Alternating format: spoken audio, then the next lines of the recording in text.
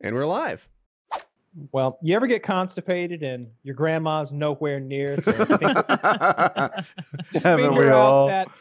figure out that hard obstructive turd? Well, there's a new solution discovered by a somewhat innovative man in the Guangzhou province of China. He didn't innovate this. I just read through the article. This is a somewhat, tried and true practice, I guess, in that area of China. Yes. You put an eel up your asshole to cure constipation. Mm-hmm. And this gentleman put a 50 centimeter long eel in his ass, and it swam through his bowels as eels are wont to do, and started eating away at his stomach.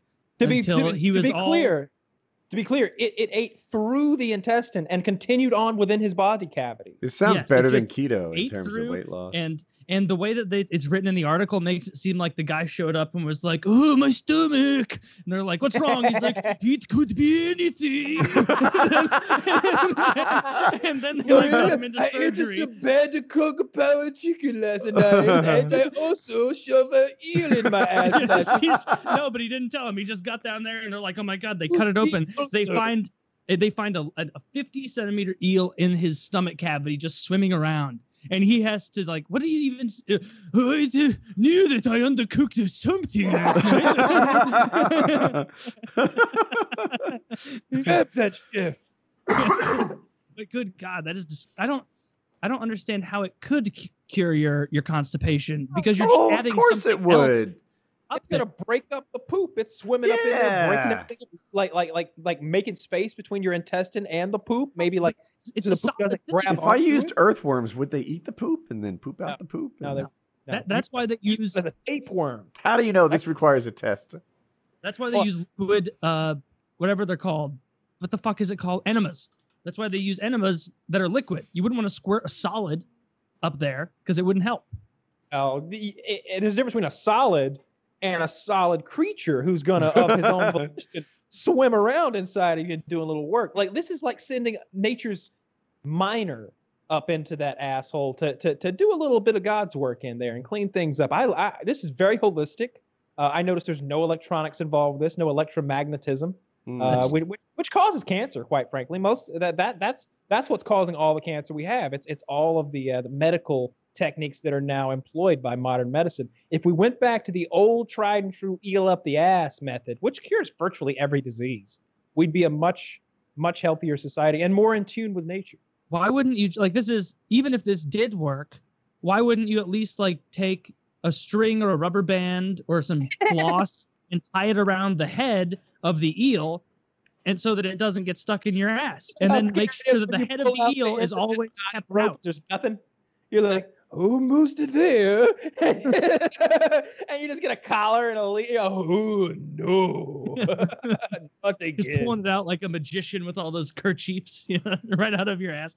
No, I don't know. It's just, if someone said, "Hey, you have to shove this eel up your ass, but you can do it any way you want," I'd be like, "All right, we're going to get that thing's head under control because that's not coming anywhere near. We're going to go tail first, and we're going to make sure that there is some sort of clamp or vice, making sure that it doesn't go muzzle. Yeah, and slide right up in there. You'd make sure that it's coming right back out afterward. This guy, if you're going to do something like this, take a little bit of care. I feel like you should just muzzle the face and then let it swim up. It needs its mouth to bite through the turds. I just need the turds broken up. Well, he's gonna do what he can, but sometimes he's got to stomp a turd. Just have a cup of head, but all those turds in there with his soft eel head, Woody. He needs his mouth. You know what? He could have just drank. He could have cut him off his eel knees. Well, but I don't want him to bite through my intestines and go find. I just imagine this other eel stuff. like testing, the eels form a union. Like, don't you shove me up your ass and cut me off at the knees at the same time. Send me in there with my teeth. So that's how they start, but they trick you. Then all of a sudden they're poking out of your scrotum. Oh. This or a cup of black coffee. Those are your choices. You can have, and then, maybe if you're at that point, if you've really got to shit that bad, start smoking cigarettes, start drinking so much coffee, start taking laxatives. There are so many steps that need to be taken before live eels are introduced into the pooping realm.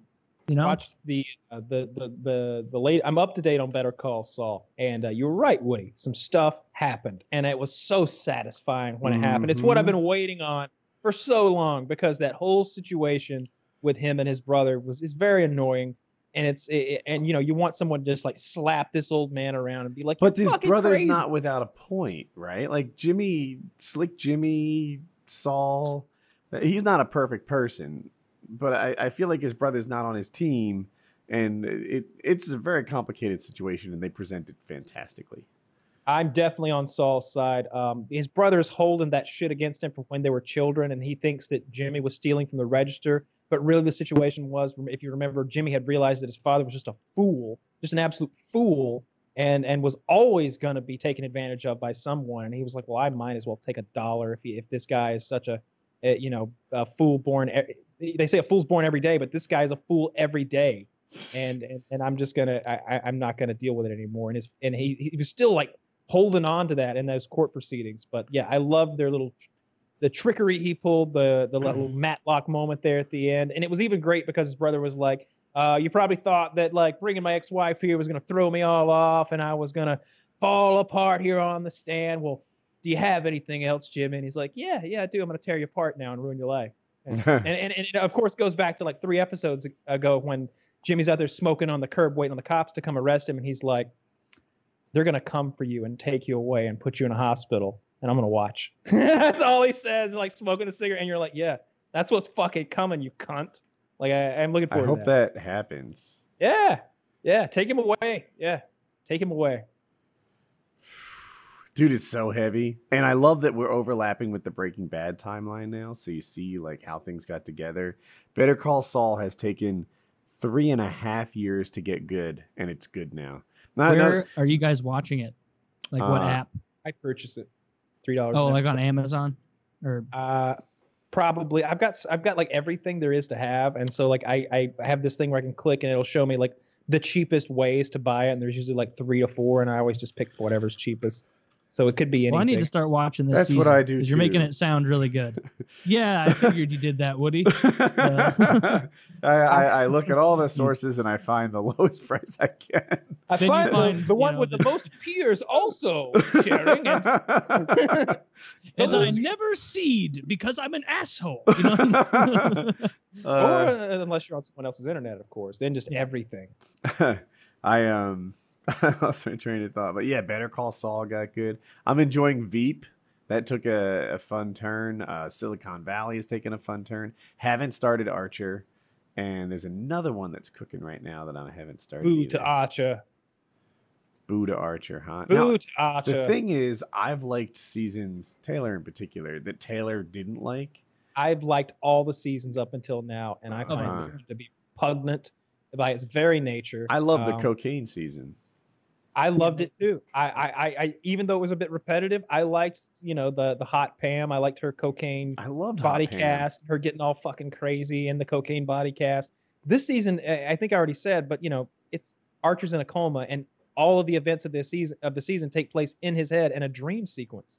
Like we're at season 4, we're at episode 4 and 5, like halfway through the whole final season of Archer, the way I understand it, and none of it. And none of this counts. It's all. So maybe Archer dies at the end of this. Yeah, maybe Archer dies at the end. Yeah, and I won't fucking care because they wasted his last season.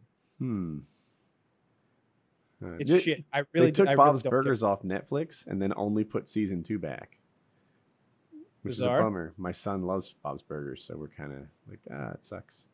It does suck. I like Bob's Burgers too. Head on over to the Bay for that. Yeah, we'll look around for the lowest prices. Yeah. Click that button that shows you the lowest price. It'll say 0 at the bottom. Usually there's one site in particular that's hard to beat. Usually the issue isn't even price. It's just how long it takes. It's just a matter of speed. Yeah.